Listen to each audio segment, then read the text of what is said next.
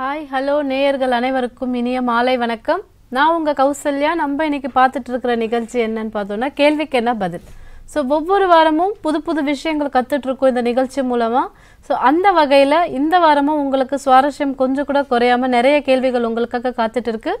அதுக்காக நீங்கள் உங்களுக்கான கேள்வியை நீங்களே செலக்ட் பண்ணி அதுக்கான பதிலையும் நீங்களே தரலாம். ஸோ இந்த நிகழ்ச்சியோட நோக்கமே என்னன்னு சொல்லி பார்த்தோன்னா, ஒவ்வொரு வாரமும் தெரிஞ்சுக்கக்கூடிய விஷயங்கள் நம்மளோட மட்டும் இல்லாமல் இன்னும் நிறைய பேரோட பகிர்ந்துக்கிட்டு அந்த நாலேஜ் இன்னும் வைடாக ஸ்ப்ரெட் பண்ணணுன்றது மட்டும்தான். நம்ம நிகழ்ச்சிக்குள்ளே போகிறதுக்கு முன்னாடி ஒரு இனிய திருக்குறள் ஒன்று சொல்லி ஆரம்பிக்கலாம். ஸோ இன்றைய நிகழ்ச்சிக்கான திருக்குறள், இல்வாழ்வான் என்பான் இயல்புடைய மூவருக்கும் நல்லாற்றின் நின்ற துணை. ஸோ இந்த குறளோட விளக்கம், இல்லறத்தில் வாழ்பவனாக சொல்லப்படுகிறவன் அறத்தின் இயல்பை உடைய மூவருக்கும் நல்வழியில் நிலை பெற்ற துணையாவான். எப்பவுமே ஒருத்தவங்களோட இது வந்துட்டு நம்ம அதோட அறம் செயல் வந்துட்டு அதோட நெறியில் நின்று தான் நம்ம எப்பவுமே வாழ்ந்துட்டு இருக்கணும். ஸோ அதுதான் இந்த குறளோட விளக்கம். ஸோ நம்ம நிகழ்ச்சியோட முதல் காலர் இருக்காங்க, யாருன்னு பார்க்கலாம். ஹலோ வணக்கம். வணக்கம், யார் பேசுறீங்கம்மா? சௌந்தர்யா, நம்ம என்ன பண்ணிட்டு இருக்கீங்க நீங்க இப்போ?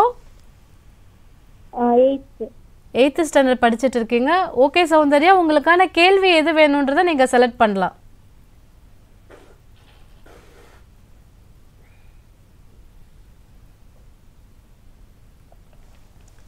குரூப் 1 குரூப் 2ன்னு சொல்லி ரெண்டா டிவைட் பண்ணிருக்கோம். எந்த குரூப்ல இருந்து எத்தனாவது கேள்வி உங்களுக்கு வேணும்ன்றதை செலக்ட் பண்ணுங்க. குரூப் 2ல செகண்ட் கேள்வி. குரூப் 2ல இருந்து இரண்டாவது கேள்வி. உங்களுக்கான கேள்வி,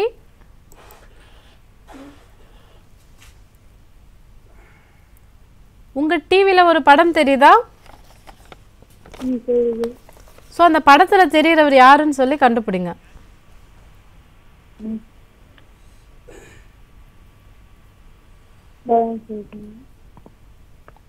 கொஞ்சம் பேக்வர்ட் போய் திங்க் பண்ணுங்க.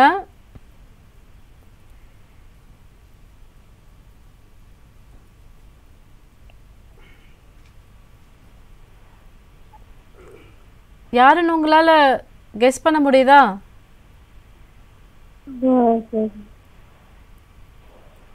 நீங்க முதல் காலரா கால் பண்ணிருக்கீங்க. ஏன் இவ்வளவு எனர்ஜி கம்மியா இருக்கீங்க? கொஞ்சம் பிரிஸ்கா பேசலாம்.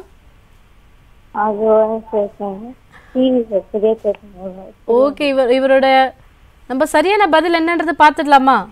நீங்க கெஸ் பண்றீங்களா? சரி, ஓகேம்மா, நம்ம சரியான பதில் என்னன்னு பார்த்துடலாம். ஸோ இவர் யாருன்னு பார்த்தோன்னா வில்லியம் ஷேக்ஸ்பியர். நிறைய புக்ஸ்லாம் படிக்கும்போதெல்லாம் கேள்விப்பட்டிருப்போம் இவரை பற்றி. ஆனால் இவரோட முகம் வந்து நம்மளுக்கு சரியாக அடையாளம் தெரியலன்னு நினைக்கிறவங்களுக்கு. ஆனால் இவரை பற்றி நீங்கள் கேள்விப்பட்டிருப்பீங்க. எனவே கால் பண்ணதுக்கு ரொம்ப நன்றி. தொடர்ந்து கால் பண்ணுங்க நிகழ்ச்சியில் புது புது விஷயங்கள் தெரிஞ்சுக்கிறதுக்காக. ஸோ அதுக்கு முன்னாடி இந்த வில்லியம் ஷேக்ஸ்பியர் பற்றி கொஞ்சம் பார்க்கலாம். ஸோ இவர் வந்து 1564ஆம் வருடம் பிறந்து 1616 இறந்திருக்கார். ஸோ இவர் யாருன்னு சொல்லி பார்த்தோன்னா ஆங்கிலேய நாட்டை சார்ந்த எழுத்தாளர், நடிகர் மற்றும் நாடக ஆசிரியர். ஸோ இந்த மாதிரி 3 பணிகளும் பண்ணியிருக்காரு. ஸோ இவருக்கான ஹிஸ்ட்ரியே பார்த்தோன்னா நிறைய பெரிய ஒரு ஹிஸ்ட்ரி கூட இருக்குது. அதுக்கான ஒரு சின்ன ஸ்டோரி கூட இவர் சம்மந்தமாக கூட நம்ம வலைத்தளங்களெல்லாம் கூட நம்ம பார்த்துருக்கலாம். இவர் வந்துட்டு ஆங்கிலேய இதிலே வந்துட்டு சிறந்த எழுத்தாளர்ன்ற பட்டமும் வாங்கியிருக்காரு அந்த டேஸ்லே. இவர் வந்துட்டு எழுத்தாளர் மட்டும்னா வெறும் எழுதுறதுல மட்டும் இல்லை, நடிகரும் கூட. நல்லாவும் நடிப்பார், நாடக ஆசிரியராகவும் இருந்திருக்காரு. ஸோ புதுசாக வளர்ந்து வர்றவங்களுக்கு வந்து சொல்லிக் கொடுக்குறதுல நாடக ஆசிரியராகவும் இருந்திருக்காரு.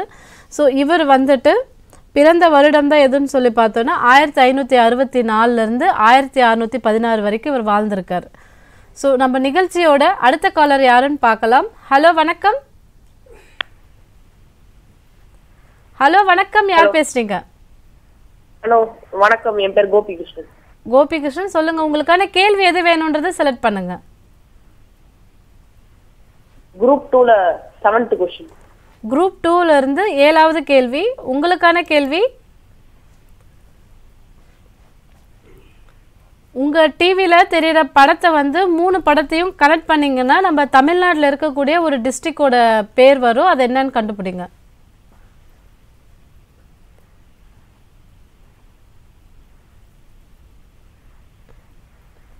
நீங்கள் ஒவ்வொரு இமேஜாக கண்டுபிடிச்சிங்கனாலே ஈஸியாக கண்டுபிடிச்சிடலாம். நம்ம தமிழ்நாட்டில் இருக்கக்கூடிய ஒரு டிஸ்ட்ரிக்டோட பேர் அது. தஞ்சாவூர். இது தஞ்சாவூர்னு சொல்லி நீங்கள் எப்படி கெஸ் பண்ணியிருக்கீங்க? எப்படி சொல்கிறீங்க தஞ்சாவூர்னு சொல்லி? ஒரு செகண்ட்.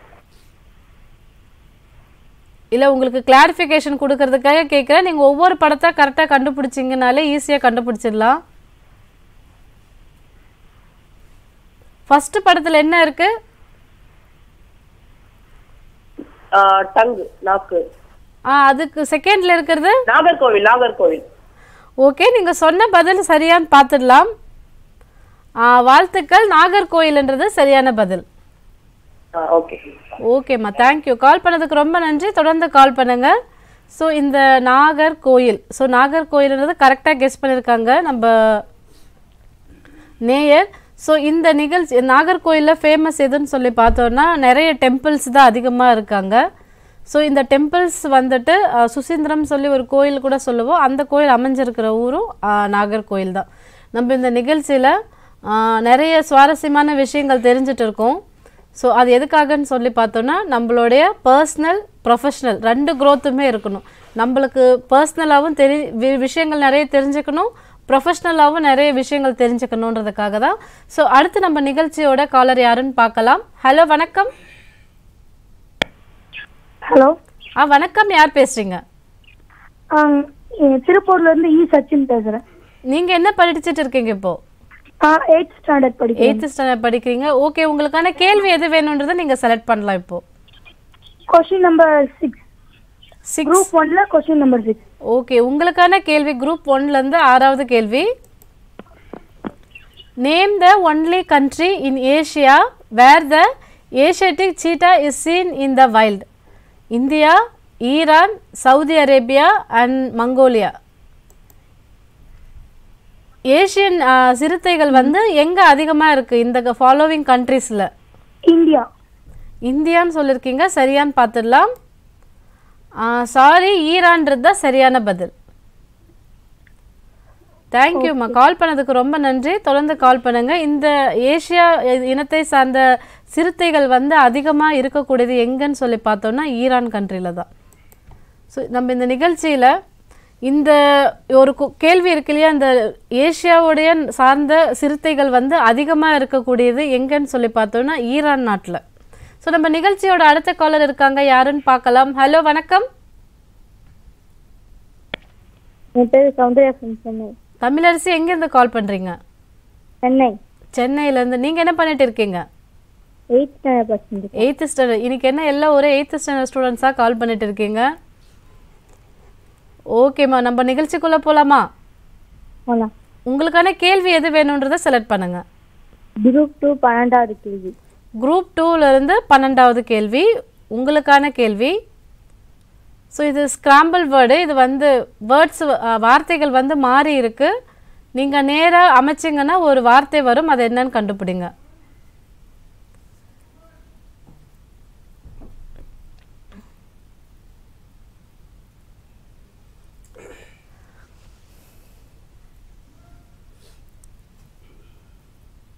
நான் வேணா உங்களுக்கு ஒரு க்ளூ தரவா? இது வந்து விவசாயத்துக்காக பயன்படுத்துகிற ஒரு பொருள். ஃபர்டிலைசரா? ஃபர்டிலைசர்ன்றது சரியான்னு பார்த்துடலாம். வாழ்த்துக்கள், மிகச் சரியான பதில். ஃபர்டிலைசர்னு சொல்லி சரியாக சொல்லியிருக்கீங்க, வாழ்த்துக்கள். தொடர்ந்து கால் பண்ணுங்கள், நிகழ்ச்சியில் பேசலாம். இந்த ஃபர்டிலைசர்ன்றது நம்ம வந்து விவசாயத்துக்கு வந்து நிலம் விவசாயிகள் மட்டும் இருந்தால் பத்தாது, உரம் தேவைப்படுது, நல்ல தண்ணி வளமும் தேவைப்படுது. அதையும் தாண்டி நம்ம பண்ண விவசாயம் நல்லா செழிப்பாக இருக்கணும்னா அதுக்கு முக்கியமாக தேவைப்படுற ஒரு பொருள் தான் இந்த ஃபெர்டிலைசர், உரம். ஸோ விவசாயத்துக்கு தேவையான உரம் பயன்படுத்துறது தான் அதுக்கான முக்கிய ஒரு பங்காகவும் அமையுது. அடுத்து நம்ம நிகழ்ச்சியோட அடுத்த காலர் இருக்காங்க, யாருன்னு பார்க்கலாம். ஹலோ, வணக்கம். வணக்கம். வணக்கம், யார் பேசுறீங்க? வணக்கம், பத்மாவதி சுவாமிமலை. பத்மாவதி, என்ன படிச்சுட்டு இருக்கீங்க நீங்க இப்போ? இல்ல, நான் ஹவுஸ் ஒய்ஃபா இருக்கிறேன். ஹவுஸ் ஒய்ஃபா இருக்கீங்க, ஓகேம்மா. நான் உங்க வாய்ஸ் வந்து ரொம்ப சின்ன குழந்தை வாய்ஸ் மாதிரி இருக்கு. ஓகே, உங்களுக்கு தேங்க்யூ. நிகழ்ச்சிக்குள்ள போலாமா? உங்களுக்கான கேள்வி எது வேணும்ன்றதை செலக்ட் பண்ணுங்க. Question number 1 group 1ல. குரூப் 1ல இருந்து முதலாவது கேள்வி உங்களுக்கான கேள்வி.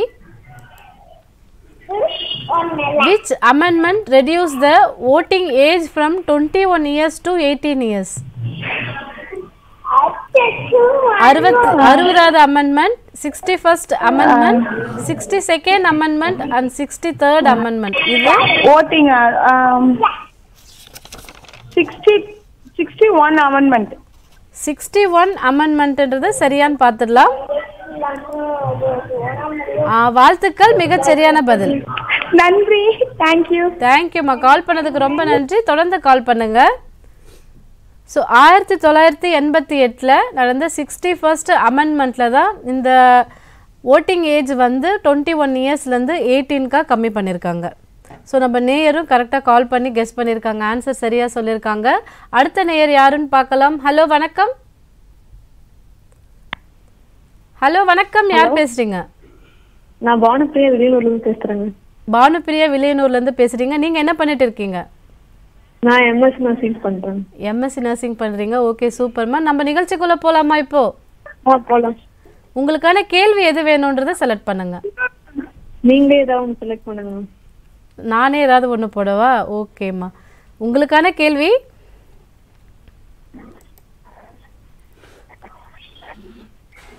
இந்த உங்கள் டிவியில் ஒரு படம் தெரியுதா? தெரியுது. அது எந்த இடம்னு சொல்லி கண்டுபிடிங்க. சைனா. சைனான்னு சொல்லியிருக்கீங்க கொஸ்டின் பார்த்த உடனே. ஓகே, நீங்கள் சொன்ன பதில் சரியான்னு பார்த்துடலாம். சாரிம்மா, அது சைனா கிடையாது. சைனா மாதிரி இருக்கக்கூடிய இன்னொரு வால், அது கும்பல்கர் ஃபோர்ட். ஓகே ஓகேம்மா, தேங்க்யூம்மா. கால் பண்ணதுக்கு ரொம்ப நன்றி. தொடர்ந்து கால் பண்ணுங்க, நிகழ்ச்சியில் பேசலாம், நிறைய விஷயங்கள் தெரிஞ்சுக்கலாம். ஸோ இந்த ஃபோர்ட் எதுன்னு சொல்லி பார்த்தோன்னா மகாராஷ்டிரா மாநிலத்தில் இருக்கக்கூடிய ஆரவல்லி மலை தொடரில் இருக்கக்கூடிய ஒரு ஒரு போர்ட், அது வந்து முக்கியமாக எதுன்னு சொல்லி பார்த்தோன்னா உலகத்திலேயே நம்பர் 1 எது நிறைய கிலோமீட்டர்ஸ் அதிகமாக கொண்ட மலை உச்சியில் கட்டப்பட்டிருக்கிறது வந்து சைனா வால்ஸ் தான். ஸோ நெக்ஸ்ட்டு வந்து வேர்ல்டுலேயே 2வது இடம் பிடிச்சிருக்கிறது இந்த கும்பல்கர் ஃபோர்ட்டு. இது எங்கே இருக்குதுன்னு பார்த்தோன்னா ராஜஸ்தான் மாநிலத்தில் இருக்குது. மொத்தம் வந்து 34 கிலோமீட்டர் தொலைவில் கட்டப்பட்டிருக்கு. அந்த அளவு டிஸ்டன்ஸில் கட்டப்பட்டிருக்கு. அது மட்டும் இல்லாமல் கடல் மட்டத்திலேருந்து 3600 அடி மேலேயும் மலை உச்சியில் கட்டப்பட்டிருக்கு. இது வந்து முக்கியமாக இது வந்து எங்கே இருக்குது? ராஜஸ்தான் மாநிலத்தில் இருக்கக்கூடிய ஒரு நிறைய மலைகள் இருக்குது ராஜஸ்தான் இதில். அதில் வந்து மிக முக்கியமான ஒரு ஃபோர்ட்டு தான் இந்த இது. ஸோ நம்ம நேயர் வந்து சைனான்னு சொல்லி கெஸ் பண்ணாங்க. அன்ஃபார்ச்சுனேட்டாக அது தவறாயிடுச்சு. கும்பல்கர் ஃபோர்ட் அது. ஸோ நம்ம நிகழ்ச்சியோட அடுத்த காலர் யாருன்னு பார்க்கலாம். ஹலோ வணக்கம். சொல்லுங்க. ஹலோ வணக்கம், யார் பேசுறீங்க? நாங்க பிரதீப் குமார்ன்ட்டு இங்க பெங்களூர்லேருந்து கால் பண்ணியிருக்கீங்க. ஓகே சார், நம்ம நிகழ்ச்சிக்குள்ளே போகலாமா? போகலாம். பிரதீப் குமார், என்ன பண்ணிட்டு இருக்கீங்க? நாங்க 9th ஸ்டாண்டர்ட். 9th ஸ்டாண்டர்ட் படிக்கிறீங்க. ஓகே, உங்களுக்கான கேள்வி எது வேணும்ன்றதை செலக்ட் பண்ணுங்க. Question 7 Group 1. Group 1ல இருந்து 7வது கேள்வி உங்களுக்கான கேள்வி. கேளுங்க. The organ is likely damaged due to heavy drinking. Option A liver, kidney, lungs and stomach. நம்ம ஆல்கஹால் சாப்பிட்றதுனால எந்த ஆர்கன் அதிகமா டேமேஜ் ஆகிறதுக்கு வாய்ப்பு இருக்கு? லங்ஸ்ன்னு சொல்லியிருக்கீங்க. நீங்க சொன்ன பதில் சரியான்னு பார்த்துடலாம். சாரிப்பா, லிவர்ன்றது தான் சரியான பதில். ஓகே, தேங்க்யூப்பா. கால் பண்ணதுக்கு ரொம்ப நன்றி. தொடர்ந்து கால் பண்ணுங்க. நம்ம ஹெவியாக ஆல்கஹால் எடுக்கும்போது நம்ம சாப்பிட்ற ஃபுட்டில் இருக்கிற எல்லாமே அப்சார்ப்ஷன் எங்கே நடக்குதுன்னு சொல்லி பார்த்தோன்னா நம்ம லிவரில் தான் ஜாஸ்தி நடக்கும். லங்ஸ்ன்றது வந்து நம்ம மூச்சுக்குழல் மூலமாக நம்ம சுவாசம் மூலமாக ஏற்படுற பிரச்சனைகள் எல்லாம் வந்தால் மட்டும்தான் அது வந்து லங்ஸில் பாதிக்கும். நம்ம சாப்பிட்ற சாப்பாட்டில் இருக்கிறது எல்லாமே அதனால் வர கான்சிக்வன்சஸ் எல்லாம் எந்த ஆர்கனுக்கு அதிகமாக டேமேஜ் ஆகும்னு பார்த்தோன்னா லிவருக்கு தான். ஸோ அதில் வந்துட்டு ஆல்கஹாலில் இருக்கிற ஒரு கண்டென்ட் வந்து லிவரை வந்து அதிகமாக டேமேஜ் பண்ணுறதுக்கு வாய்ப்பு இருக்குது. ஸோ நம்ம நிகழ்ச்சியோட அடுத்த காலர் யாருன்னு பார்க்கலாம். ஹலோ வணக்கம். ஹலோ வணக்கம், யார் பேசுறீங்க?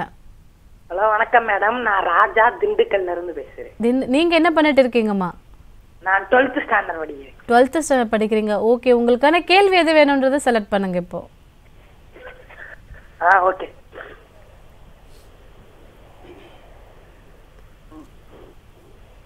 Group 2ல question number 3. குரூப் 2ல இருந்து மூன்றாவது கேள்வி. உங்களுக்கான கேள்வி,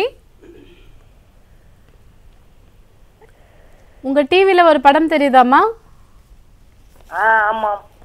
அவங்க யாருன்னு கண்டுபிடிங்க.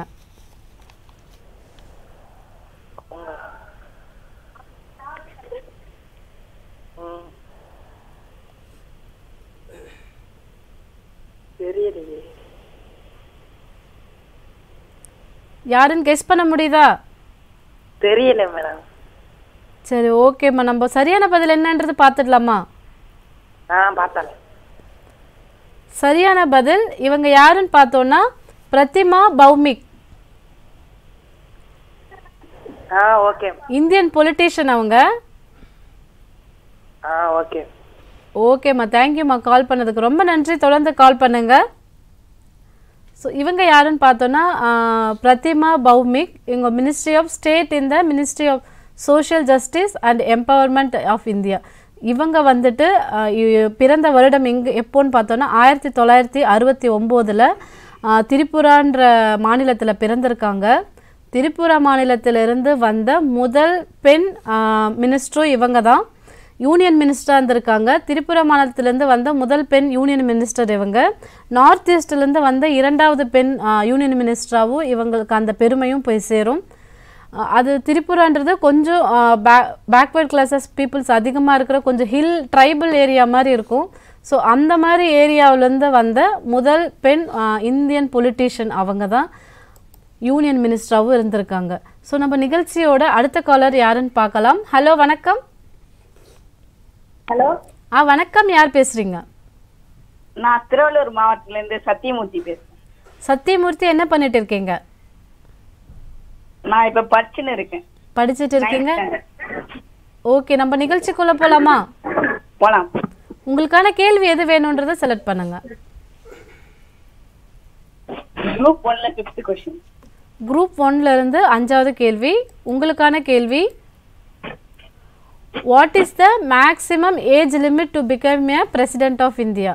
Option A 25, option B 35, option C 30, option D 40. Option B 35. Option B 35 ன்றது சரியான்னு பார்த்துடலாம். வாழ்த்துக்கள், மிகச் சரியான பதில். தேங்க்யூப்பா. கால் பண்ணதுக்கு ரொம்ப நன்றி. தொடர்ந்து கால் பண்ணுங்க. நம்ம இந்தியாவில் பிரசிடெண்ட் ஆகிறதுக்கான தகுதி எனக்கு இருக்குது, எனக்கு எல்லா திறமையும் இருக்குது, நான் பிரசிடெண்ட் ஆகணும் அப்படின்னு சொல்லி எல்லாரும் நினச்சாலும் அவங்களுக்கோட பேசிக் எலிஜிபிலிட்டி எவ்வளோ, ஏஜ் லிமிட் எவ்வளோன்னு பார்த்தோன்னா 35 இயர்ஸை க்ராஸ் பண்ணியிருக்கணும். அவங்களுக்கு மட்டும்தான் அந்த வாய்ப்பு இருக்குது. ஸோ பிலோ 35 இயர்ஸ்லேருந்துட்டு எனக்கு எல்லா திறமையும் இருக்குது, நான் பிரசிடெண்ட் ஆகணும், நான் ஓட்டு போடுறேன் அப்படின்னா முடியாது. மினிமம் 35 இயர்ஸ் க்ராஸ் பண்ணவங்களால மட்டும்தான் அது எலிஜிபிளாக இருக்க முடியும். ஸோ நம்ம நிகழ்ச்சியோட அடுத்த காலர் யாருன்னு பார்க்கலாம். ஹலோ வணக்கம். ஹலோ. வணக்கம், யார் பேசுறீங்க? மேடம், என் பேர் சதீஷ் பேசுறேன். எங்கேருந்து கால் பண்ணுறீங்கம்மா? சென்னையிலேருந்து. சென்னையிலேருந்து. ஓகே, நம்ம உங்களுக்கான கேள்வி எது வேணுன்றதை செலக்ட் பண்ணுங்க. கேள்வி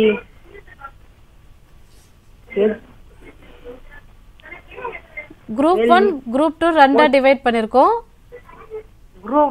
குரூப் 1ல 2nd क्वेश्चन. குரூப் 1ல இருந்து இரண்டாவது கேள்வி. உங்களுக்கான கேள்விமா, the river Ganga emerges from Gangotri glaciers and ends at Pacific Ocean.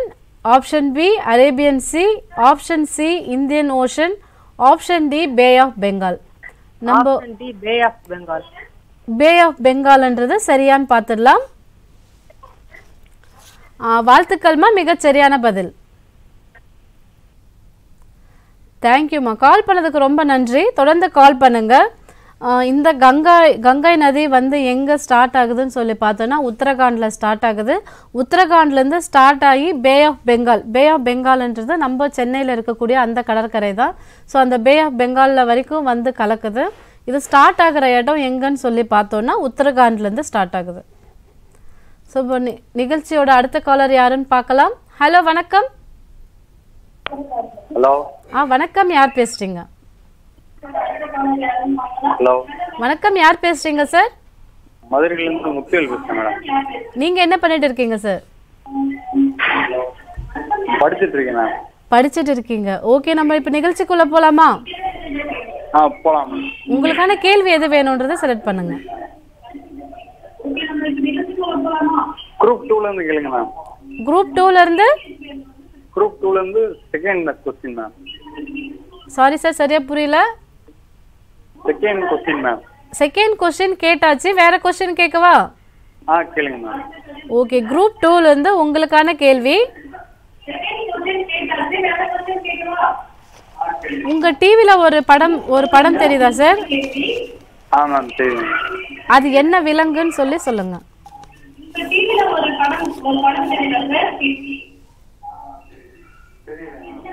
அது என்ன விலங்கு சார்? அது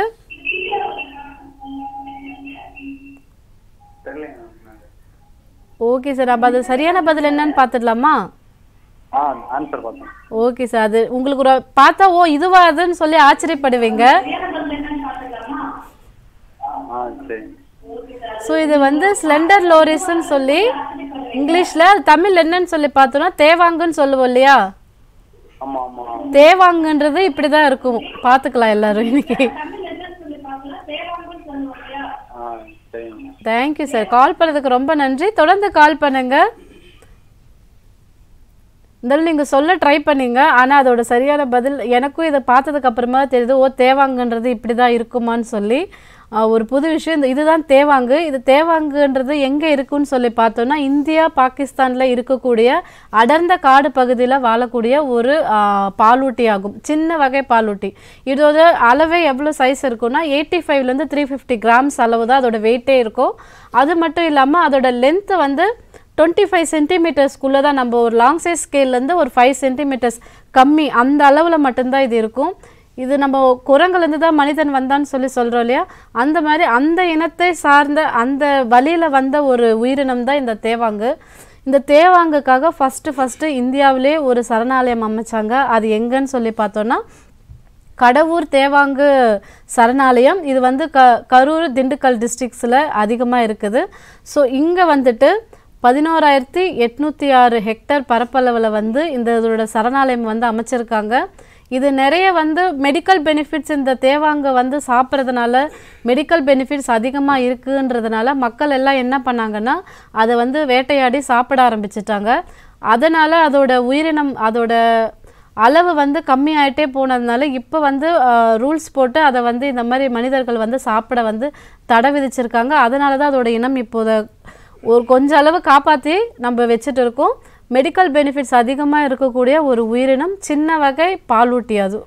ஸோ இது எங்கே அதிகமாக நம்ம பார்க்கலான்னு சொல்லி பார்த்தோன்னா இந்தியாவும் பாகிஸ்தானில் இருக்கிற அடர்ந்த காடு பகுதிகளில் நம்ம ஜாஸ்தியாக இந்த அனிமல்ஸை வந்து பார்க்கலாம். ஸோ நம்ம நிகழ்ச்சியோட அடுத்த காலர் யாருன்னு பார்க்கலாம். ஹலோ வணக்கம். ஹலோ. வணக்கம், யார் பேசுகிறீங்க? திருப்பூர்ல இருந்து சச்சின் பேசுகிறேன். நீங்கள் என்ன பண்ணிட்டு இருக்கீங்கம்மா? 8th ஸ்டாண்டர்ட் படிக்கிறீங்க. ஓகே, இப்போ நம்ம நிகழ்ச்சிக்குள்ளே போகலாமா? உங்களுக்கான கேள்வி எது வேணுன்றதை செலக்ட் பண்ணுங்க. கேள்வி ஸ்பேஸ் சம்மந்தப்பட்டு நீங்களே ஒரு கேள்வி கேளுங்களா? எதுமா? ஸ்பேஸ் சம்மந்தப்பட்டு நீங்களே ஒரு கேள்வி கேளுங்க. நானே ஏதாவது ஒரு கேள்வி கேட்கவா? ஸ்பேஸ் சம்மந்தப்பட்டு கேளுங்க. ஓகே, உங்களுக்கான ஒரு கேள்வி கேட்கவா?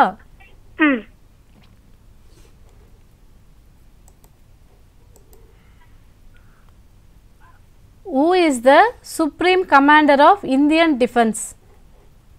இந்தியன் டிஃபென்ஸ் இருக்கு இல்லையா, அதோட சீஃப் கமாண்டரா சுப்ரீம் கமாண்டரா யார் சொல்லுவாங்க? ஹோம் மினிஸ்டரா, பிரைம் மினிஸ்டரா, டிஃபென்ஸ் மினிஸ்டரா இல்லை பிரசிடென்ட்டா? யாரோட அண்டரில் வந்து அது ரன் ஆகிட்டு இருக்கும் இந்தியன் டிஃபென்ஸ்? இது டிஃபென்ஸ் மினிஸ்டர். டிஃபென்ஸ் மினிஸ்டர்னு சொல்லியிருக்கீங்க. டிஃபென்ஸ் மினிஸ்டர் சரியான்னு பார்த்துடலாம்.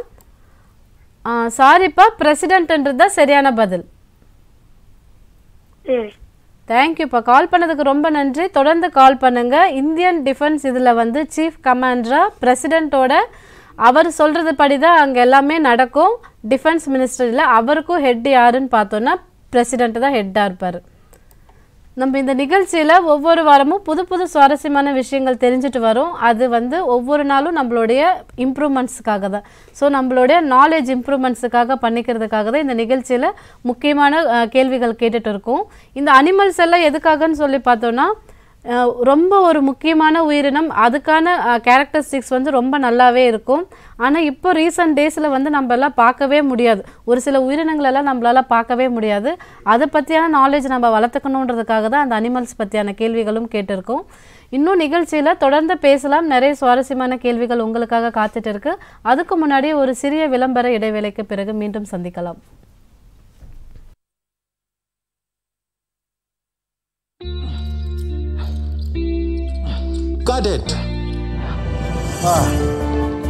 யோசிங்க, உங்க அசல் வாழ்க்கையில இந்த நிலைமை வந்தா எவ்வளவு கஷ்டமா இருக்கும். ஆனா நல்ல வேளையா பேங்கிங் அப்படி இல்லை.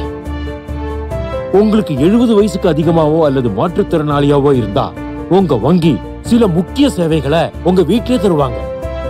RBI சொல்கிறது, விவரமாயிருங்க, எச்சரிக்கையா இருங்க. Come on boys, let's go practice. அட இருப்பா, என் பேங்க் அக்கவுண்ட்ல தப்பான என்ட்ரி ஆகி பிரச்சனை ஆயிடுச்சு. அப்ப பேங்க்ல கம்ப்ளைண்ட் பண்ணு. பேங்க்குக்கு எழுதி 1 மாசம் ஆயிடுச்சு. ஆனா அவங்க கூகுளுக்கு மேல கூகுளி போடுறாங்க. அப்ப RBI-யோட பேங்கிங் லோக்பாலுக்கு சொல்லிடு. இரு, நான் புரிய வைக்கிறேன். கிரிக்கெட்ல தேர்ட் அம்பையர் எப்படியோ அதே மாதிரி தான் RBI-யோட பேங்கிங் ஒபர்ட்ஸ்மேன். RBI சொல்றாங்க, பேங்க்ல உங்க கம்ப்ளைண்ட்டை 1 மாசத்துக்குள்ள தீர்க்கலனா நீங்க RBI-யோட கம்ப்ளைண்ட் மேனேஜ்மெண்ட் சிஸ்டம்ல ஆன்லைன்லயே கம்ப்ளைண்ட் பண்ணலாம். இது உங்க கம்ப்ளைண்ட்டை தீர்க்க RBI-யின் சுலபமான வழி, அதுவும் ஃப்ரீயா. RBI சொல்லுது, விவரமா இருங்க, எச்சரிக்கையா இருங்க.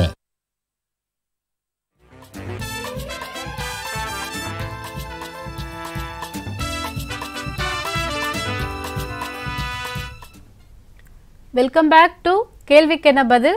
ஸோ இந்த நிகழ்ச்சியில் நிறைய சுவாரஸ்யமான விஷயங்கள் தெரிஞ்சுக்கலாம். நம்ம காலர் ஒருத்தங்க வெயிட்டிங்கில் இருக்காங்க, யாருன்னு பார்க்கலாம். ஹலோ வணக்கம். ஹலோ வணக்கம். ஹலோ வணக்கம், யார் பேசுறீங்க சார்? என் பேர் புகழ், நான் அவினாசிலேருந்து பேசுறேன். அவினாசிலேருந்து கால் பண்ணுறீங்க. நீங்கள் என்ன பண்ணிட்டு இருக்கீங்க சார்? நான் 10th படிச்சுட்டு இருக்கேன். 10th படிச்சுட்டு இருக்கீங்க. ஓகே, உங்களுக்கான கேள்விக்குள்ளே போகலாமா? ஓகே, போகலாம். உங்களுக்கான கேள்வி எது வேணும்ன்றதை செலக்ட் பண்ணுங்க. ஃபர்ஸ்ட் குரூப்ல 8 क्वेश्चन. குரூப் 1ல இருந்து 8வது கேள்வி. உங்களுக்கான கேள்வி, which one of the following Indian state does not share border with Pakistan? Option A Punjab, option B Rajasthan, option C Himachal Pradesh, option D Gujarat. So இதுல option D Gujarat. option D குஜராத்னு சொல்லிருக்கீங்க. அது சரியான்னு பார்த்துடலாம். Sorry, Himachal பிரதேஷ்ன்றது சரியான பதில். Okay, thank you. Thank you sir. கால் பண்ணதுக்கு ரொம்ப நன்றி. தொடர்ந்து கால் பண்ணுங்க. ஸோ இமாச்சல் பிரதேஷ்ன்றதோட பார்டர் தான் எங்கே நம்ம வந்து ஷேராக இருக்குன்னு சொல்லி பார்த்தோன்னா சைனாவோட பார்டரில் இருக்கும் இமாச்சல் பிரதேஷ். ஸோ மற்ற இந்த கண்ட்ரிஸ் எல்லாம் இந்த சைடு இருக்கும். நம்மளோட பாகிஸ்தான் பார்டரோட ஷேர் பண்ணாத கண்ட்ரி ஸ்டேட் வந்துட்டு ஹிமாச்சல் பிரதேஷ். இது வந்து சைனாவோட பார்டர் லைனில் இருக்கும். ஸோ நம்ம நிகழ்ச்சியோட அடுத்த காலர் யாருன்னு பார்க்கலாம். ஹலோ வணக்கம். ஹலோ வணக்கம், யார் பேசுறீங்க? வணக்கம் மேடம், நான் திருச்சி பக்கம் முசிறியில இருந்து பேசுறேங்க, பிரபாகரன். ஓகே சார், நீங்க என்ன பண்ணிட்டு இருக்கீங்க சார்? நான் பேக்கரியில ஒர்க் பண்ணிட்டு இருக்கேன் மேடம். ஓகே, நம்ம இப்போ நிகழ்ச்சிக்குள்ள போலாமா சார்? போலாங்க மேடம், தேங்க்யூ. உங்களுக்கான கேள்வி எது வேணும்ன்றதை செலக்ட் பண்ணலாம் நீங்க. ஓகே மேடம், போலாங்க மேடம். உங்களுக்கான கேள்வி எத்தனாவது கேள்வி வேணும்ன்றதை செலக்ட் பண்ணுங்க சார். குரூப் 1ல இருந்து 3rd क्वेश्चन மேடம். குரூப் 1ல இருந்து 3வது கேள்வி. உங்களுக்கான கேள்வி, which state has the largest coastline in India? Option A Gujarat, option B Tamil Nadu, option C Andhra Pradesh and option D Kerala. Andhra Pradesh madam. Andhra பிரதேஷ்னு சொல்லிருக்கீங்க. நீங்க சொன்ன பதில் சரியான்னு பார்த்துடலாம். சாரி சார், குஜராத்ன்றது தான் சரியான பதில்.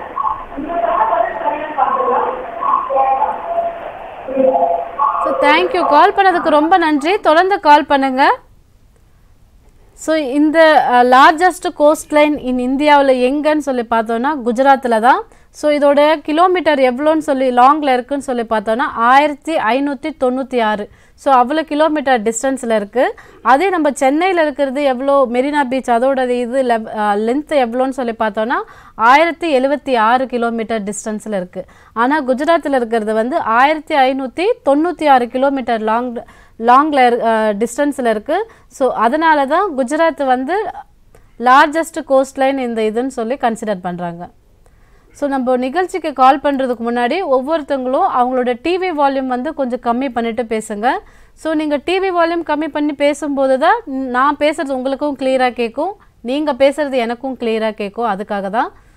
ஸோ நெக்ஸ்ட் கால் பண்ணும்போது டிவி வால்யூம் மறக்காமல் கம்மி பண்ணிவிட்டு பேசுங்க. நம்ம நிகழ்ச்சியோட அடுத்த காலர் யாருன்னு பார்க்கலாம். ஹலோ வணக்கம். ஹலோ வணக்கம், யார் பேசுகிறீங்க? வணக்கம், நான் பிரேமா பார்வதிபுரம், நாகர்கோயிலேருந்து கால் பண்ணியிருக்கீங்க. நீங்க என்ன பண்ணிட்டு இருக்கீங்கம்மா? நாகர்கோயில நீங்க என்ன பண்ணிட்டு இருக்கீங்க? ஹவுஸ் ஒய்ஃபா இருக்கீங்க. ஓகேம்மா. உங்களுக்கு பிடிச்ச இன்ட்ரெஸ்டிங்கான விஷயம் வேற என்னம்மா? அகாடமிக் லைன்ல கேட்குறேன். உங்களுக்கு ஏதாவது? மியூசிக் ரொம்ப பிடிக்கும். மியூசிக்னா ரொம்ப பிடிக்கும். ஓகே, நம்ம இப்போ நிகழ்ச்சிக்குள்ள போலாமா? உங்களுக்கான கேள்வி எது வேணும்ன்றதை நீங்க இப்ப செலக்ட் பண்ணலாமா? Question group 2ல question number 6. Group 2ல இருந்து 6வது கேள்வி உங்களுக்கான கேள்வி. உங்க டிவில ஒருத்தரோட படம் தெரியுதாமா? ஆமா ஆமாமா. அவர் வந்து யாருன்னு கண்டுபிடிங்க. Jayawardene, cricket player Jayewardene. Cricket player தேவர் சொல்லியிருக்கீங்க. நீங்க சொன்ன பதில் சரியான்னு பார்த்துடலாம். சாரிம்மா, அவர் வந்து சனத் ஜெயசூர்யா.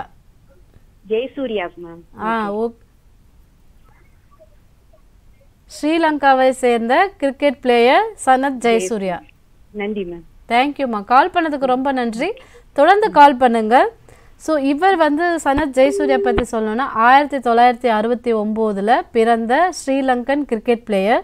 ஸோ இவர் வந்து ஒரு லெஃப்ட் ஹேண்ட் பேட்ஸ்மேன். இவர் வந்துட்டு ஸ்ரீலங்காவில் பிறந்த சிலோன் பகுதியில் பிறந்த ஒரு வீரர். இவர் வந்துட்டு 1989 2011 வரைக்கும் ஸ்ரீலங்காக்காக விளையாடியிருக்கார். ஸோ நம்ம இந்த நிகழ்ச்சியில் அடுத்த காலர் யாருன்னு பார்க்கலாம். ஹலோ வணக்கம். ஹலோ வணக்கம், யார் பேசுறீங்க? மேடம், நாங்க இங்க சக்திவேல் பேசுறோம், ஓசூர்ல இருந்து. ஓசூர்ல இருந்து கால் பண்றீங்க. நீங்க என்ன பண்ணிட்டு இருக்கீங்க சார்? நாங்க இப்போ வர்க் பண்ணிட்டு இருக்கோம் மேடம். வர்க் பண்ணிட்டு இருக்கீங்க. ஓகே, இப்போ நம்ம நிகழ்ச்சிக்குள்ள போலாமா? சரி, ஓகே மேடம். உங்களுக்கான கேள்வி எந்த குரூப்ல இருந்து எத்தனாவது கேள்வி வேணும்ன்றதை செலக்ட் பண்ணுங்க.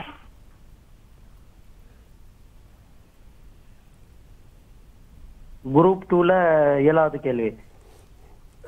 7வது கேள்வி கேட்டாச்சு சார். அப்போ क्वेश्चन நம்பர் 5 குரூப் 2. ஓகே, 5வது கேள்வி உங்களுக்கான கேள்வி. உங்க டிவில ஒரு படம் தெரியுதா சார்? ஆமா மேடம். அதுல வந்துட்டு ஒரு கண்ட்ரிக்கு வந்து ரெட் கலர் பெயிண்ட் அடிச்ச மாதிரி இருக்கு. அது எந்த கண்ட்ரின்னு சொல்லி கண்டுபிடிங்க.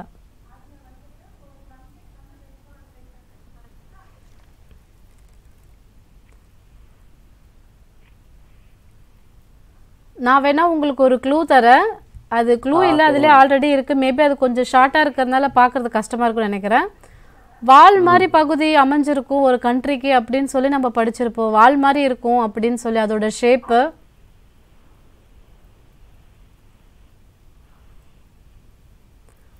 அது எந்த கண்ட்ரின்னு நீங்கள் கண்டுபிடிங்க. தெரியல மேடம். அதுக்கு மேலே இருக்கிறது என்ன கண்ட்ரின்னு தெரியுதா? யூரோப்பியன் கண்ட்ரீஸ்க்கு கீழே இருக்கு.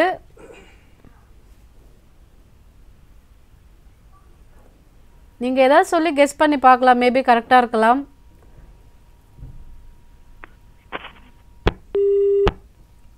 ஓகே, நம்ம காலர் கட் ஆயிட்டாங்கன்னு நினைக்கிறேன். ஸோ இதோட சரியான பதில் என்னன்னு சொல்லி பார்க்கலாம். ஸோ இது எங்கன்னு சொல்லி பார்த்தோம்னா இத்தாலி. ஸோ இந்த இத்தாலின்றது சரியான பதில். இது வந்து எப்படி இருக்குன்னா நம்ம வால் மாதிரி அமைப்பு கொண்டிருக்கும்.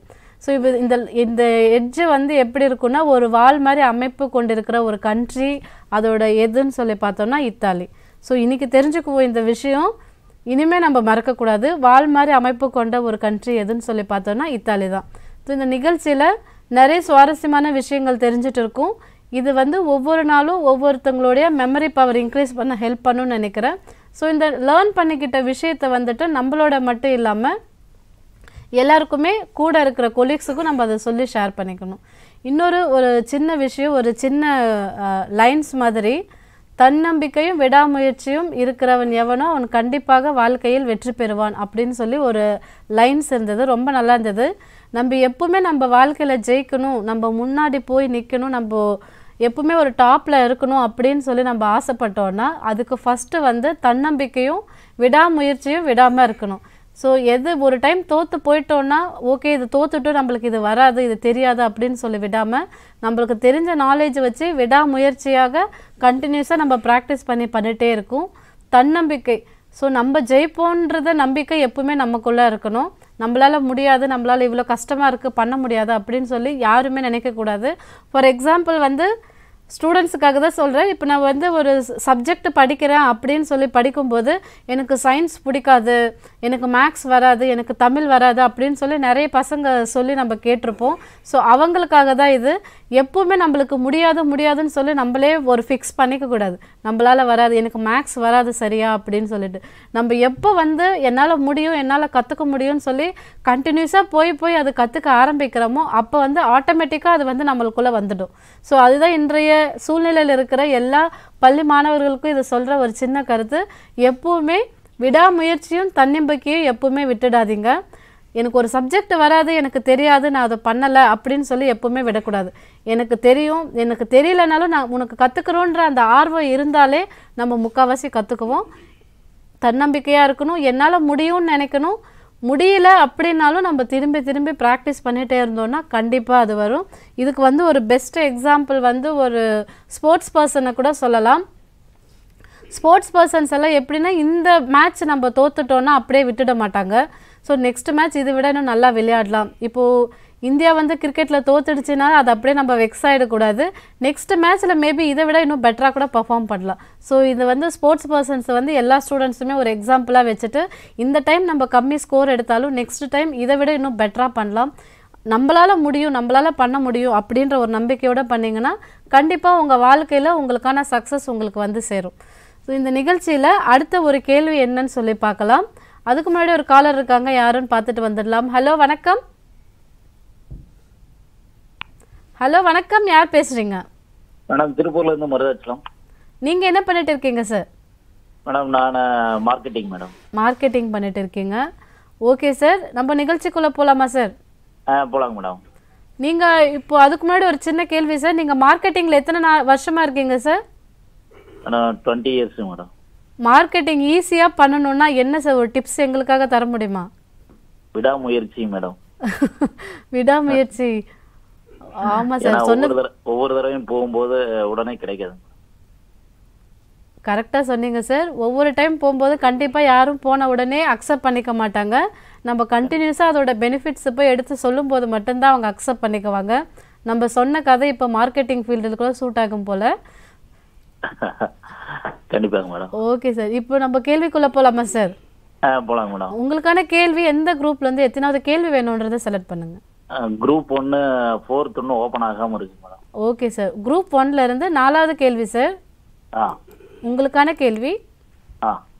In India which city is called heaven of earth?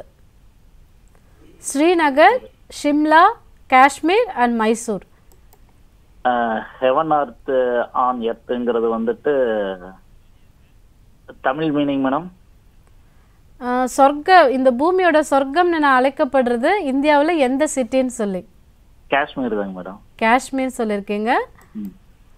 வாழ்த்துக்கள் சார். காஷ்மீர்ன்றது மிகச் சரியான பதில். ரைட்டுங்க மேடம், நன்றி. தேங்க்யூ சார், கால் பண்ணதுக்கு ரொம்ப நன்றி. தொடர்ந்து கால் பண்ணுங்க.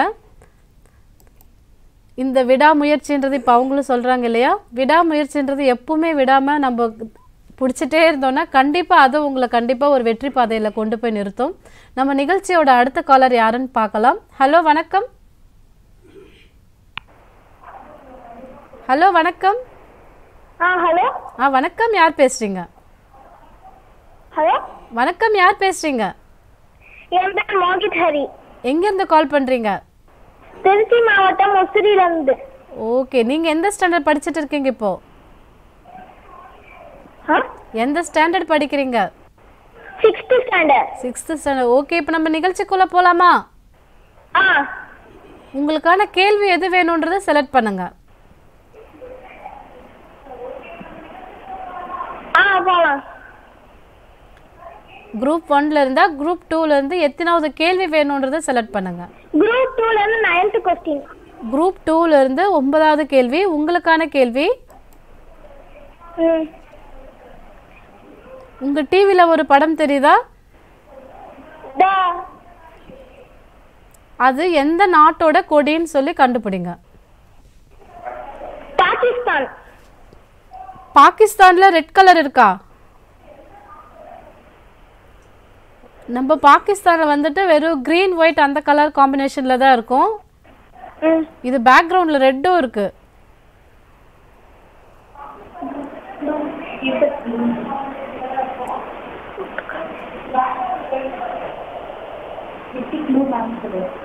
மேம் க்ளூ கொடுக்க முடியுமா?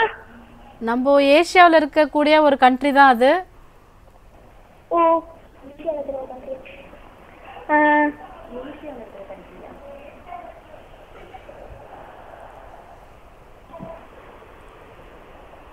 அது ஒரு தீவும் கூடாது. Iran ma'am. ஈரான் சொல்லிருக்கீங்க. நீங்க சொன்ன பதில் சரியான்னு பார்த்துடலாம். சாரிம்மா, மால்தீவ்ஸ்ன்றது தான் சரியான பதில்.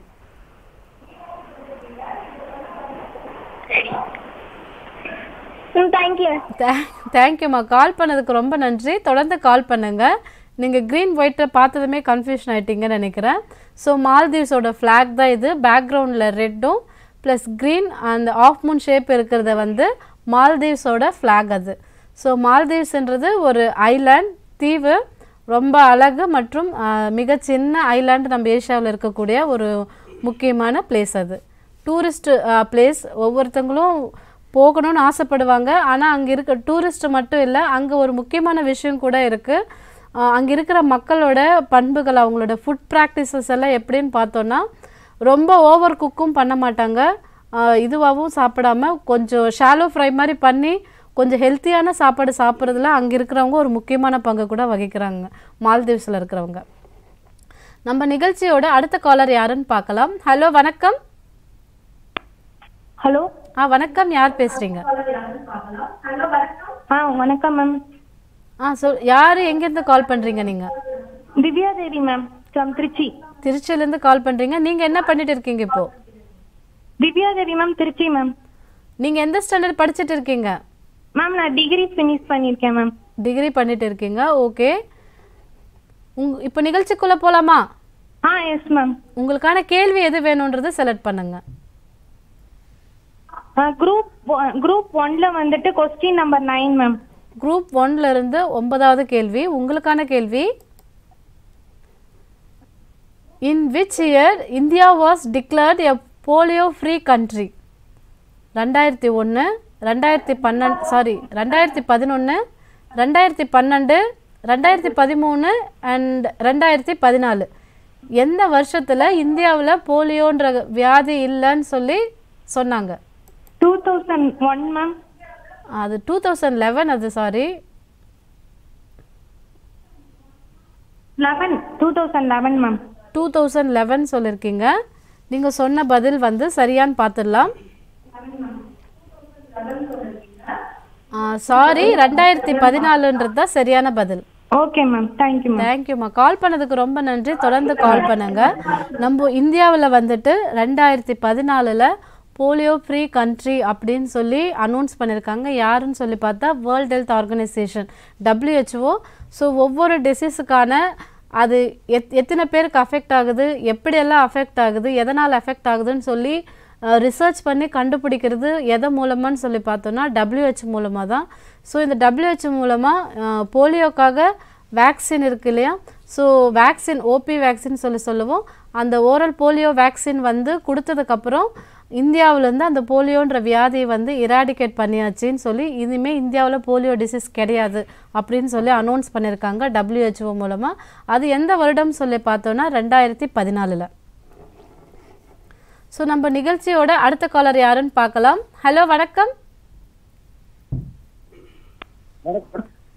ஹலோ வணக்கம், யார் பேசுறீங்க? நான் சிறுங்கட்டூர்லேருந்து திருவண்ணாமலை மாவட்டம் சிறுங்கட்டூர் ரவிச்சந்திரன் பேசுறேன் மேடம். ஓகே சார், இப்போ நம்ம நிகழ்ச்சிக்குள்ளே போகலாமா சார்? Okay madam. உங்களுக்கான கேள்வி எது வேணுன்றதை செலக்ட் பண்ணுங்க. சரி மேடம்.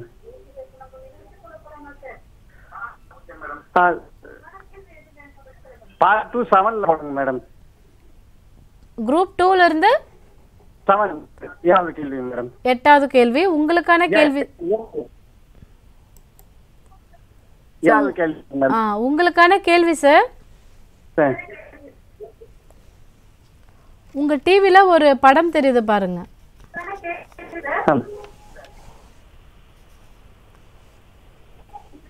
உங்க டிவில ஒரு படம் தெரியுதா சார்? அந்த படம் வந்து எந்த ஊர்ல இருக்கு, எதுக்காக அது கட்டியிருக்காங்க, என்னன்றது உங்களுக்கு தெரிஞ்சது சொல்லுங்க. எது சார்? நீங்க பேசுறது உங்களுக்கு லைன் சரியா கிடைக்கலன்னு நினைக்கிறேன். இங்கிலாந்து நாட்டுல உள்ள மேடம்.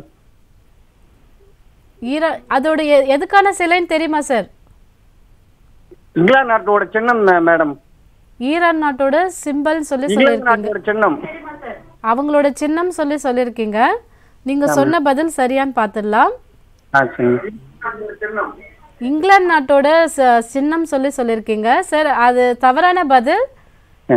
இது எங்க இருக்குன்னு சொல்லினா த ஏஞ்சல் ஆஃப் இண்டிபெண்டன்ஸ் மெக்சிகோ சிட்டில இருக்கு. தேங்க்யூ சார், கால் பண்ணதுக்கு ரொம்ப நன்றி. இது என்னன்னு சொல்லி பார்த்தோம்னா மெக்சிகோ சிட்டியில் இருக்கக்கூடிய எல் ஏஞ்சல் என்று அழைக்கக்கூடிய இண்டிபெண்டன்ஸ் ஸ்டாச்சு தான் அது. ஸோ இந்த இண்டிபெண்டன்ஸ் ஸ்டாச்சு வந்து எப்போ கட்டினாங்கன்னா 1910 பிரசிடெண்ட்டாக இருந்தவர் வந்து அதை கட்டியிருக்காரு. ஸோ அவங்க வந்து ஃபஸ்ட்டு சுதந்திர போருக்காக தொடங்கப்பட்டு 100வது வருஷம் நினைவு வந்து அடைஞ்சதுக்காக அதோட நினைவாக கட்டப்பட்டது தான் இந்த சிம்பிள் மெக்சிகோ. இதில் நாளடைவில் வந்து அது என்ன ஆச்சுன்னா இது மொத்தம் வந்து 148 அடி உயரத்தில் கட்டப்பட்டிருக்காங்க. நாளடைவில் போக போக அதோடைய பேஸ்மெண்ட் இருக்கு இல்லையா, இந்த பேஸில் வந்துட்டு மிக முக்கியமான சுதந்திர போராட்ட வீரர்கள் இல்லை தியாகிகள் அந்த மாதிரி உயிரிழந்தவங்களோட சமாதியாகவும் வச்சு அங்கே வடிவமைச்சு அவங்களுக்கு மரியாதை பண்ணுற நிமித்தமாக அந்த இடத்துல சமாதியும் வச்சு அவங்களுக்கு மரியாதை பண்ணியிருக்காங்க.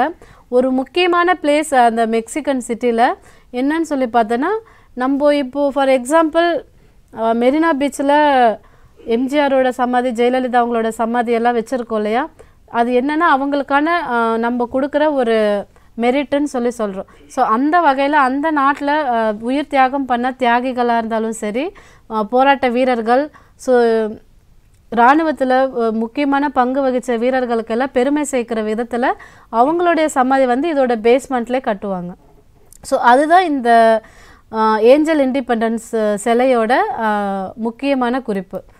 ஸோ நம்ம நிகழ்ச்சியோட அடுத்த காலர் இருக்காங்க, யாருன்னு பார்க்கலாம். ஹலோ வணக்கம். ஹலோ வணக்கம், யார் பேசுறீங்க? நான் கோயம்புத்தூர்ல பேசுறேங்க, பேர் நிர்மல். வணக்கம், யார் பேசுறீங்க சார்? கோயம்புத்தூர்ல பேசுறேங்க, என்னோட பேர் நிர்மல். நிர்மல் கோயம்புத்தூர்ல இருந்து கால் பண்ணிருக்கீங்க. நீங்க என்ன பண்ணிட்டு இருக்கீங்க சார்? நான் ஒர்க் பண்ணிட்டு இருக்கேங்க, ஐடிலங்க. ஓகே சார், இப்போ உங்களுக்கான கேள்விக்குள்ள போலாமா? போலாங்க. உங்களுக்கான கேள்வி எது வேணும்ன்றதை செலக்ட் பண்ணுங்க sir. Group 1 question 10. Group 1 question 10. உங்களுக்கான கேள்வி, how many fundamental rights are there in Indian constitution? Option A 5, option B 8, option C 7, option D 6. அடிப்படை உரிமைகள் இந்தியாவில் அடிப்படை உரிமைகள் எத்தனை இருக்கு? Option C 7ங்க. ஆப்ஷன் சி 7 சொல்லிருக்கீங்க, அது சரியான்னு பார்த்துடலாம். ஓகே சாரி சார், 6ன்றது தான் சரியான பதில். ஓகேங்க மேடம், தேங்க்யூ. தேங்க்யூ சார், கால் பண்ணதுக்கு ரொம்ப நன்றி. தொடர்ந்து கால் பண்ணுங்கள்.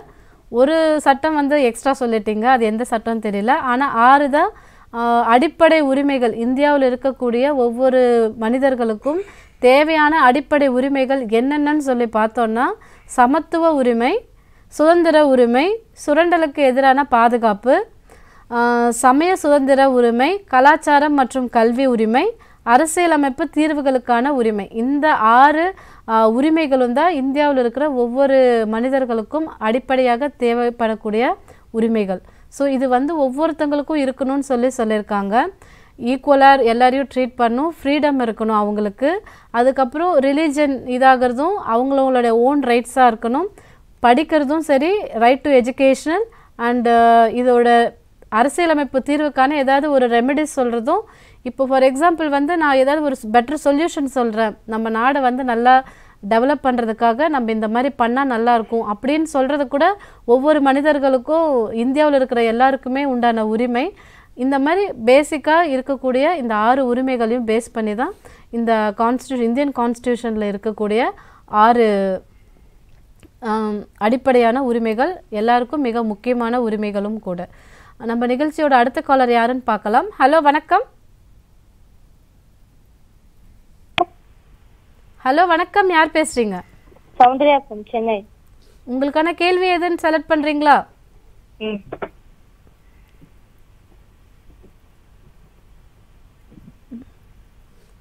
சௌந்தர்யா என்ன பண்ணிட்டு இருக்கீங்க இப்போ? 8th ஸ்டாண்டர்ட் படிக்கிறீங்க. உங்களுக்கான கேள்வி எது வேணும்ன்றதை செலக்ட் பண்ணுங்க. Group 1ல 11th question. குரூப் 1ல இருந்து 11வது கேள்வி. உங்களுக்கான கேள்வி, in myopia a man cannot see option A distance objects, option B near objects and option C both distance and nearby objects, option D none of this. distance objects. distance objects ன்னு சொல்லியிருக்கீங்க, சரியான்னு பார்த்துடலாம்.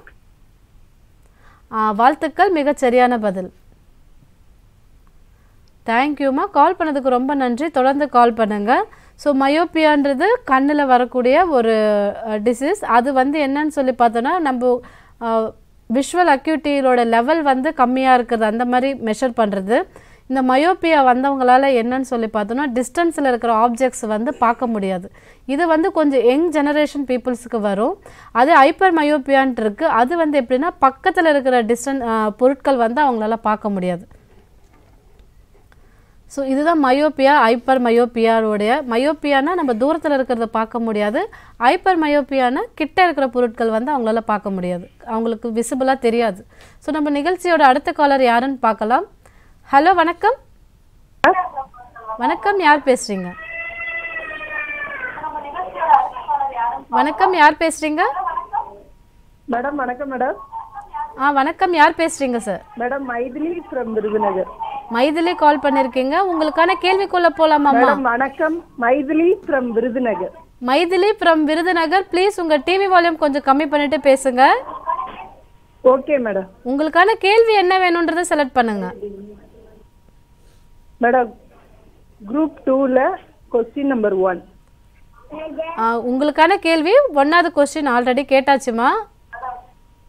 Madam question number 2. உங்களுக்கான கேள்வி கேட்குறேன் பாருங்க.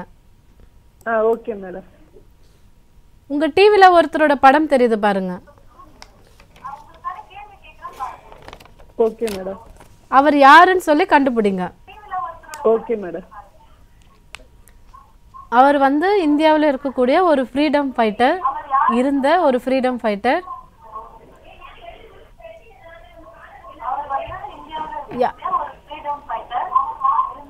அவங்க யாருன்னு கண்டுபிடிக்க முடியுதா?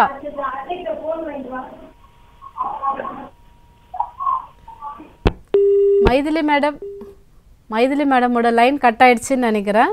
ஸோ இவர் யாருன்னு சொல்லி பார்த்துடலாம். இவர் வந்து வந்ததுமே எனக்கு ரொம்ப சந்தோஷமாக இருந்தது. ஏன்னா இவர் வந்து மிக மிக மிக மிக முக்கியமான இந்திய சுதந்திர போராட்டத்தில் போராடக்கூடிய மிகவும் முக்கியமான ஒரு வீரர்.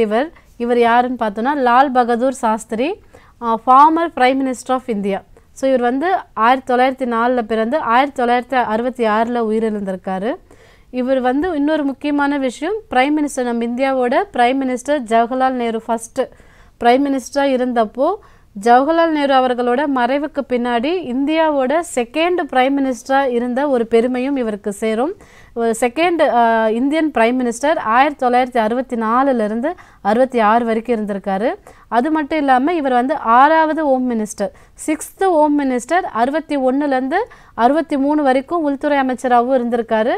நேருவோட மறைவுக்கு பின்னாடி 64 66 வரைக்கும் இவர் வந்து இந்தியாவோட பிரைம் மினிஸ்டராகவும் பதவி வகிச்சிருக்கார். நம்ம இந்திய போராட்டத்தில் மிகவும் ஒரு முக்கியமான மனிதர் இவர். இவரை பற்றி பேசணுன்னா இன்னும் நிறைய நம்ம சொல்லிகிட்டே போகலாம். ஆனால் நம்ம நிகழ்ச்சியில் இப்போ நேரமின்மை காரணமாக இவரோட இந்த டீட்டெயில்ஸோடு நம்ம நிறுத்திக்கலாம். வாய்ப்பு கிடைக்கிறவங்க இன்னும் அவரை பற்றி நிறைய படித்து தெரிஞ்சுக்கலாம்.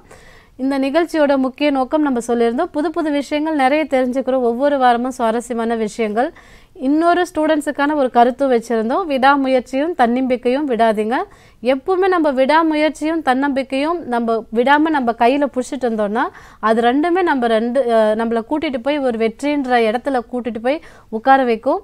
அதனால் ஒவ்வொருத்தங்களும் அவங்களுக்குள்ளே இருக்கிற திறமைகளை வெளிக்கொண்டு வர்றதுக்காக இந்த விடாமுயற்சியையும் தன்னம்பிக்கையும் எப்பவுமே விடாமல் தன்னோட கைக்குள்ளேயே வச்சுக்கிட்டிங்கன்னா அது கண்டிப்பாக உங்களை சக்ஸஸ் பாதையில் எடுத்துகிட்டு போய் உங்களை நிறுத்தும்னு நான் ஷோராக சொல்கிறேன். இன்னும் நம்ம நிறைய சுவாரஸ்யமான விஷயங்கள் தெரிஞ்சுக்கலாம். அடுத்த நிகழ்ச்சியில் மீண்டும் இன்னும் சுவாரஸ்யமான கேள்விகளுடன் உங்களை சந்திக்கும் வரை உங்களிடமிருந்து விடைபெறுவது உங்கள் கௌசல்யா. நன்றி, வணக்கம்.